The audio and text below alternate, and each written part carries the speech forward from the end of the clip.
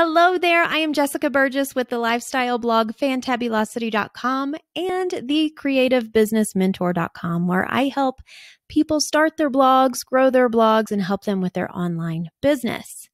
Today, I'm going to show you a new software I've been using for my own lifestyle blog that I've seen amazing results with. I really think you should think about getting your hands on this, whether you are a brand new blogger or someone who's been blogging for a while. And I know there are a lot of softwares, a lot of programs, and there's a lot of people out there saying, oh, you need this and you have to have that. I'm not saying you have to have this to be successful. What I am saying is that it is a whole different outlook on how it helps me have a whole different outlook on how I write my post. So I actually use it as a supplemental keyword research for search engine optimization, SEO, you may have heard it called, for my lifestyle blog. And so could I live without it? Yeah, I could. Have I found that I'm ranking faster for certain keywords using it? Yes. Have I also found that it helps me think outside of the box and use words and keywords and phrases that I may not have thought to use without it? Yes. So what I'm going to do is kind of give you a really quick overview of how I use it and show you some results that I've had with it, because I think it's something that's going to be really handy for some of you. And right now, I believe it's only $50 a month. And I think the plan is to increase it to $100 a month, if I remember correctly. So I wanted to let you know as soon as possible, because if you find that you want to use it, I would love to see you get in at the $50 a month price, right? Okay.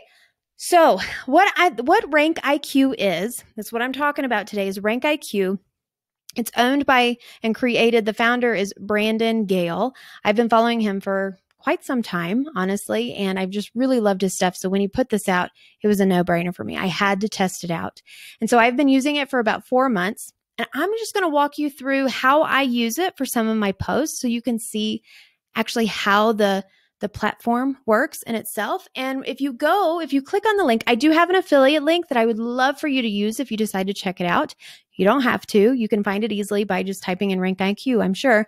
But the link that I give you, it should take you to this homepage right here, and which has a video on it that shows you how RankIQ works. So I'm not going to reinvent the wheel. However, I'm going to talk in Jessica terms and hopefully explain it maybe in a different way that this video would, because I know sometimes we all learn differently through different teachers and things, right? Okay, so I'm going to go ahead and sign in because I'm already a member. And okay, so I am already logged in, which is fantastic. Now, this is my homepage here. But right here on this side page, there's home, keyword library, my keyword library, upgrade, change credit card, cancel account. All right. So as you can see, it's really easy to cancel. I love that. I love Brandon for so many reasons. He's just very authentic, and he's not someone that's just putting something out there to try to make a buck. Like, you can really tell that he's trying to help all of us out. Okay. So you have that there. What this is, I'm just going to kind of give you a brief overview. Run new report. This is for a keyword that you want to focus on when you're writing a blog post. You type that in here, click run new report, and you'll see here in a second what it actually does. But you do get 16 reports each month, and it resets the first of the month. I've already used 6, as you can tell, for this month. But down here below, you can see words that I've tackled or ran reports for in the past. And what I'm going to do is trying to find there it is, popcorn ball recipe without corn syrup. All right, so that is a keyword that I targeted at one point, and I'm going to click on optimize. Now, what is really interesting about this is I had the recipe popcorn balls on my blog for a really long time. It was never ranking, never doing much of anything, honestly. And then I came into RankIQ because not only can you use RankIQ for help with new blog posts, you can use it for help to update old blog posts. So what I did is I went to RankIQ and figured out, okay, how can I update popcorn ball recipe in a way that may help me rank more. I know popcorn ball recipe itself, that keyword phrase may be kind of difficult to rank for. So is there any other thing that I could possibly use in a keyword or key phrase that may help me rank better? Well, it was popcorn ball recipe without corn syrup. And how I came to that, I'll show you just in a minute, but I'm kind of working backwards here so you can kind of follow along maybe a little easier. But what I did is I took that old blog post that I had written and I copied it and I pasted it into this section right here. And immediately what it does is it tells me, okay, well, your grade is a D-. And what you need to rank for this needs to be at least a B+. Okay, so as you're adding things to this area right here, your grade should be going up. And what it's saying on this one particular, it's saying, Jessica, you need to score a B+ if you want to rank at all. But can you go higher? Absolutely. So if I were redoing this right now, I'd honestly, of course, aim for a B+, but hey, if I could go for an A++, which is also a ranking option, I'm going to do it because I want to try to rank well. And then over here, there's the word count recommended. So as you can see in the one I pasted, it's 770 word count. And then what's recommended is 1,262. Now, I don't want to put words in Brandon's mouth. However, he and a lot of other SEO experts out there tell us all the time, do not, just put a bunch of fluff in your post to try to get more words, right? We want to add value. So what that's saying is if you can have helpful, valuable information in your blog post with at least 1,200 words, you're going to have a better chance of ranking. Doesn't mean you have to have that many words. And if you're done and you have the grade that's recommended and say you're this far off, don't just type a story about how your kid loves popcorn balls. It needs to have some value to it. So everybody's going to be different, but as you get to using this, I really wouldn't focus on the word count so much. I would focus on good quality words. Okay. So let me explain what I mean. I'll move my face. So as you can either, if it's a brand new post and you start typing in here, or maybe you copy and paste a post in here.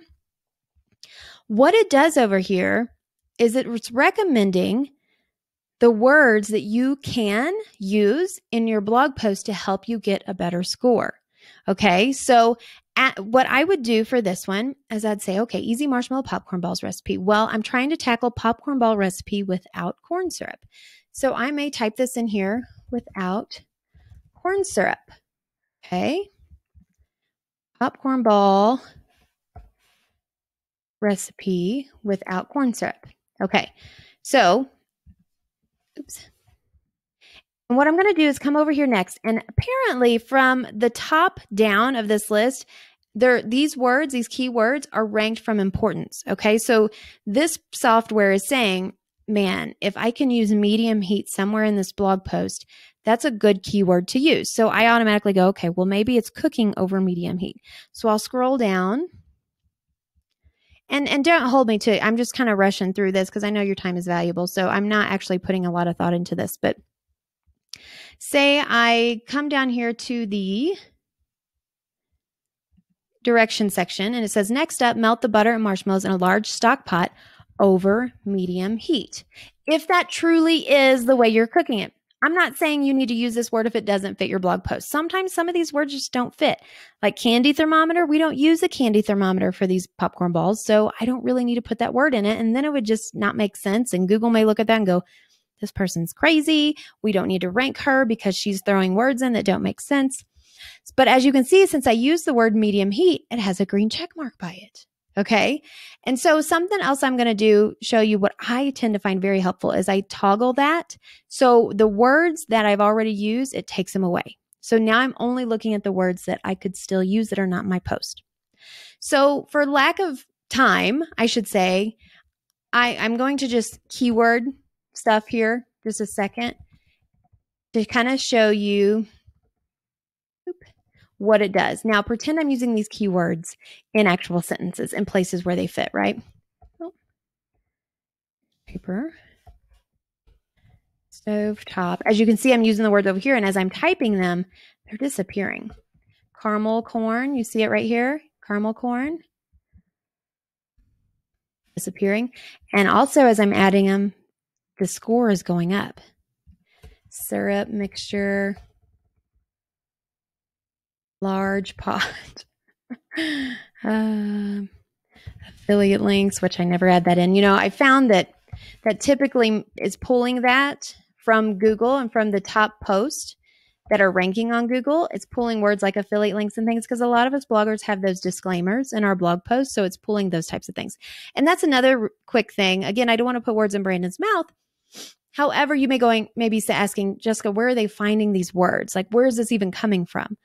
Well, I believe that it's pulling those words, and I think this is what I heard him say. It's analyzing the top posts that are ranking for this keyword phrase on Google already and analyzing the words that are used the most or that have the most weight, right?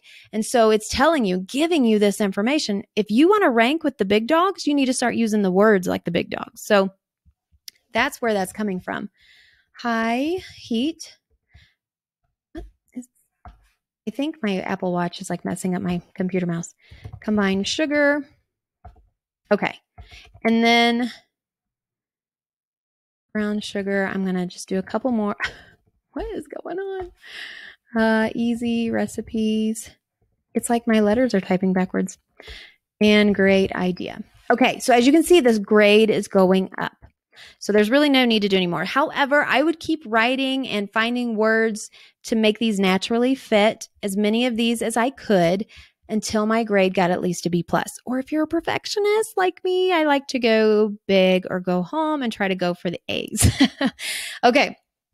So now what I do whenever I have updated this, I will just simply either copy paragraph by paragraph or the whole thing or however you want to do it, and then paste it in my WordPress. Okay. And then I update the post or I publish my post. Now let's go. We're working backwards here. So I'm going to go back to the home page and go to keyword library. Now here is why I love RankIQ for helping me figure out new posts to write and what keywords to use for posts. So you can either select your niche that you blog about. So for me, it would be lifestyle, okay, or food, or, oh, he doesn't have lifestyle. So since I have a lifestyle blog, sometimes I'll come in and break it down and do, okay, well, food, or if I'm a party planner or whatever it is. And he's always adding new categories, new niches on here, which is really cool. So let's just play with food here a little bit. Let's go to leftovers. So you can click leftovers, and let's not put a keyword in here just yet because I want to show you how cool this is. So it is pulling keyword phrases that have to do with leftovers and food only. This is what's so different from like SEMrush and stuff like this. It's only pulling the keywords that you should be able, or are you listening? If you're multitasking, come back. It's only pulling keywords that you should be able to rank for if you optimize it in what I just showed you. Okay. So if you've been blogging for some time, you may have heard of things like domain authority and Google ranking and things like that, and how blogs can grow over time and sometimes easily rank easier than others. Especially if you're a brand new blog, it may take a little more work. However, this is so great for new bloggers because this can help give you a boost. You're not just throwing spaghetti at the wall. This is helping you figure out, oh my gosh, if I write a blog post on how to reheat a baked potato, I wouldn't have thought to write a blog post on that. I mean, I don't think so. But I'm looking at it and going, okay, well, come over here. 4,560 visits a year. Yeah, that's not a lot. But as a brand new blogger, you better believe I would love to have 4,000 visits a year. Did I say a month or a year? I don't know. I don't remember what I just said. But this is, as you can see, visits in a year. As a brand new blogger, I would love to have 4,500 visits a year because that one combined with another post and another post and another post, it all adds up. But not only that, if you write a post on how to reheat a baked potato, you may also, and you optimize it well, you may also start ranking for other similar keywords. Maybe something such as leftover baked potatoes, how to eat a leftover baked potato, what to do with the baked potato. Who knows? You may start ranking for other keywords that people are typing into Google. So you may not only get 4,500 visits a year, you may get more than that. So it's always good to keep that in mind. Now let's come on over here and say, okay, well, competition, the highest number I believe in competition that you'll see here on RankIQ is 30. So if you are an experienced blogger, you've been blogging for a while, you should be fine writing a blog post that has a competition of 30. Okay.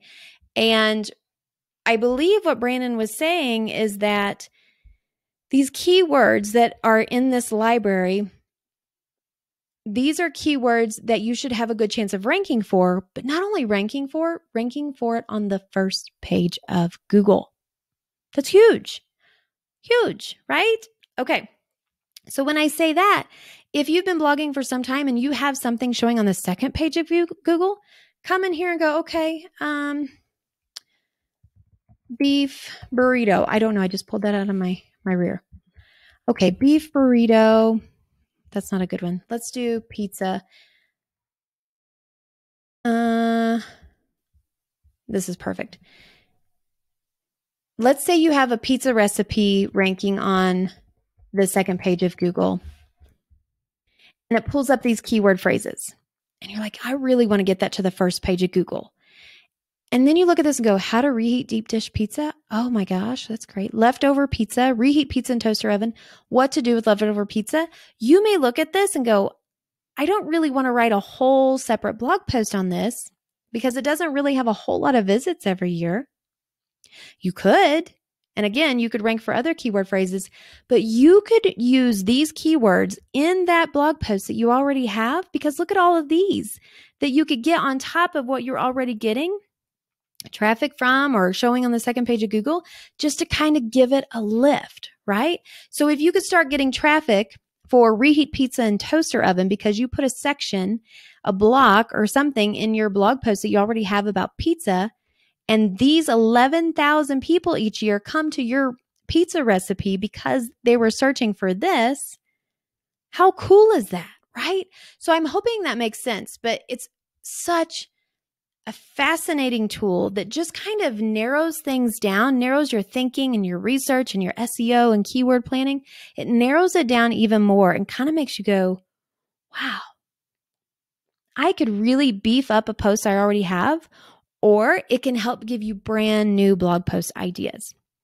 Okay, so the lower the competition, the easier it is to rank for. This again tells you how many visits per year estimated that you could get.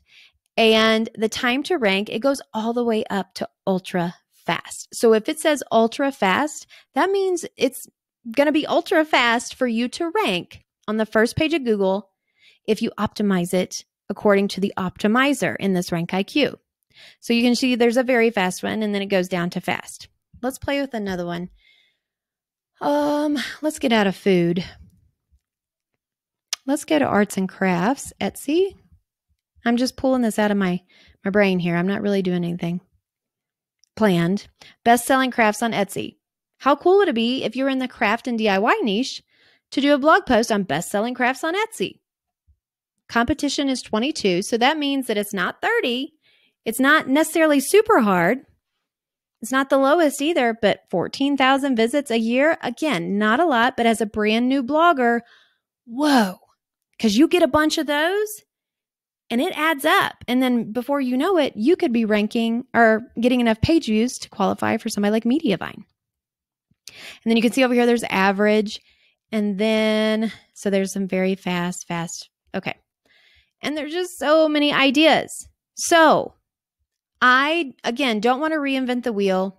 What you can do, though, I'll give one little more tip.